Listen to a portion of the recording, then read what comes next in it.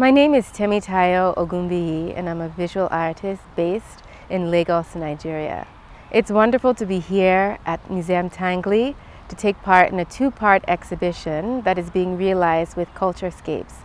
The first part opened today, and it's a playground titled You Will Follow the Rhine and Compose Play, and it's an interactive work of art for children and their families, the idea being that they can play freely without being directed by the forms as to how they should play. Each of the forms takes its inspiration from a line that connects either Lagos to Basel or lines that connect Basel within itself to other parts of Basel. The lines also reference hairstyling. The technique that I use is inspired by a West African hairstyling technique called threading, which has been worn by women for generations and often responds to what is happening contemporarily. One example I always think of is Ogunbiyi, which means the war is over.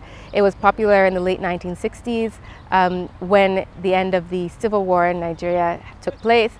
I thought it was very powerful that women could be wearing these hairstyles and essentially advertising what was happening contemporarily on their heads.